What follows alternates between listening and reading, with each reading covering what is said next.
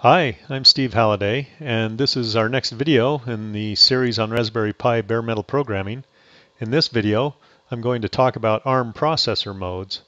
Now, the processing that we've done so far, we've ignored the different processor modes, and it's allowed us to work in kind of a simplified view of our processor. But we're trying to get ready so that in the next video we can do some interrupt handling. And in order to do that, we need to understand processor modes. So I'm going to introduce those during this video. Let's start by taking a look back at the current program status register, or the CPSR register. This register isn't one of our regular 16 registers, R0 through 15. This is a separate register. We haven't talked too much about it. We discussed the condition flags up here. When we do a compare, remember that some of these flags get set. The rest of these sections we've ignored and we haven't been able to use. In fact, we won't address status or extension. I'm not sure these are even being used at this point in the CPSR. But this time we'll talk about the control register a little bit here. Remember that we talked about that there are mode bits down here in the control register. And these 5 bits indicate which mode the processor is in. And here are the 7 possible modes that you can be in. It turns out when you reset the Raspberry Pi or the ARM processor, it starts in supervisor mode. So everything we've been doing up to this point has been supervisor mode. If we wanted to go into one of the other modes, from supervisor mode, we can actually write this bit pattern into these bits in the register, and that can force us into one of the other modes. The user mode is a little different from the other modes in that the user mode is unable to write these bits directly. So you might be asking yourself, well, how do I get from user mode into one of these other modes? Well, each of these modes, you arrive there through an interrupt or some kind of an exception. This mode here, FIRQ, IRQ in both here and in the FIRQ mode, stands for interrupt request.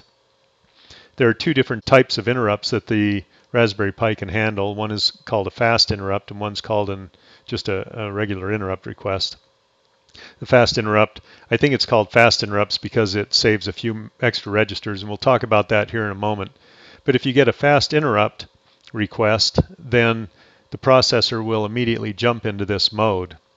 Same with the regular non-fast request, I guess you'd call it. When you get a non-fast interrupt request, you'll immediately go into the IRQ mode. As I said, supervisor mode is the normal mode that we would run in kernel mode.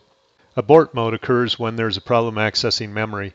I suspect that you could use this as a basis for virtual memory types of operations. Undefined mode, it's not that the mode's undefined, but it's when you try to execute an instruction that's not defined. So for example, if we encoded our instructions incorrectly, and we ended up with a bit pattern that wasn't supported by the processor, we would jump into this mode.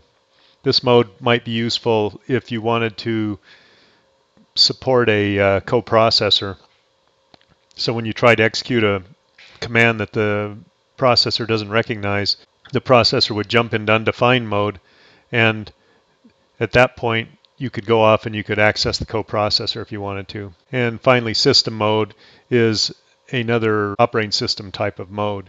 System mode and user mode are actually very similar. The only difference between these modes is that in system mode I can access the control bits, whereas in user mode I can't write to them. So these are the different modes that the processor can be in. As I said, when we reset the processor, we start in supervisor mode. If I wanted to go into user mode from supervisor mode, I could change the CPSR directly by changing these 5 bits. I would write in 10000, and that would put me in user mode. If I'm in user mode and I want to get to one of these other different modes, I'm unable to write these bits directly, so what I would need to do is have an interrupt occur, which would cause me to go into one of these other different modes. And we'll talk a little bit about how these interrupts work. An interrupt is like a subroutine call, but it differs from a subroutine call in a couple different ways. First of all, when you call a subroutine, of course, that doesn't automatically change the CPSR, the current program status register, but an interrupt does. Secondly, interrupts are like asynchronous subroutine calls. So there is no calling code that causes the interrupt to occur usually. There's one exception to that, and we'll talk about that here in a second. But interrupts are usually caused by some external event. Some hardware influences the processor in a way that causes an interrupt to occur. At low order memory, starting at location 0 in memory, is what we call an interrupt vector. And what this vector is the location where interrupts are sent to. So for example, if the processor gets reset, then the value of 00 gets put into the program counter and the processor starts to execute at location 00. Similarly, if you execute an undefined instruction, the processor will get sent to location 04 in memory and you'll start to execute there, and so on and so forth. And you might ask yourself, well, what can I do here in 4 bytes in memory? Well, what you can do is you can jump to some other place in memory and you can start to deal with whatever caused that interrupt. And so the interrupt vector contains usually a bunch of branch instructions or something similar to that get you off to the routines to handle each of these different situations. Here I've listed the interrupt vector for the ARM processor. There's 7 values in it. This happens when we reset the processor.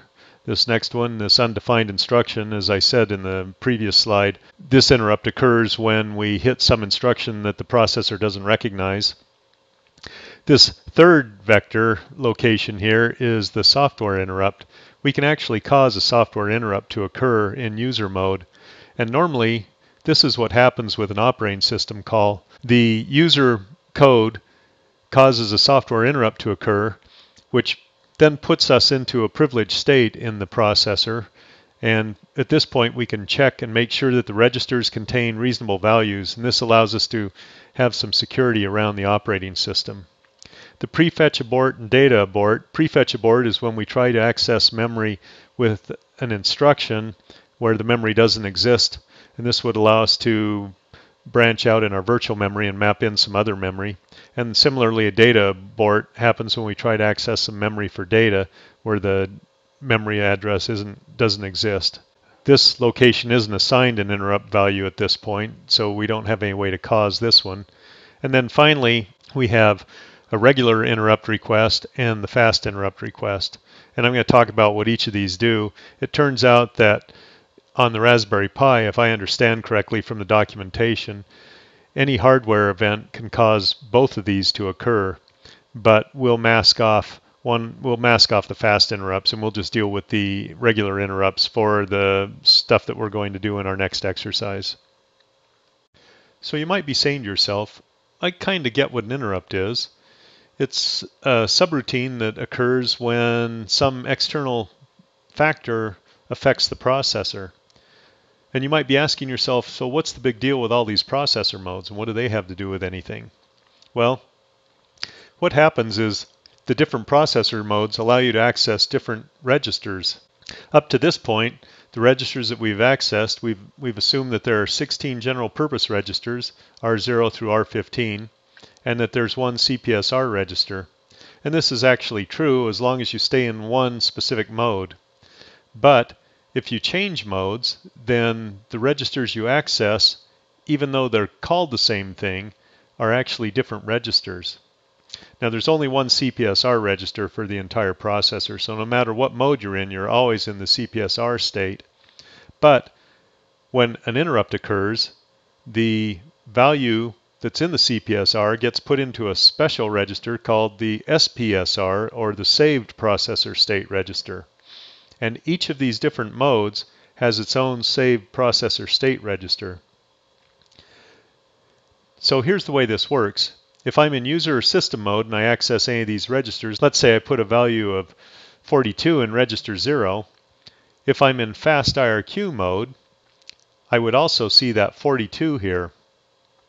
But if I were in user mode and I put a value of 42 in register 8, and then I go into fast IRQ mode, I wouldn't see a 42 in register 8 any longer.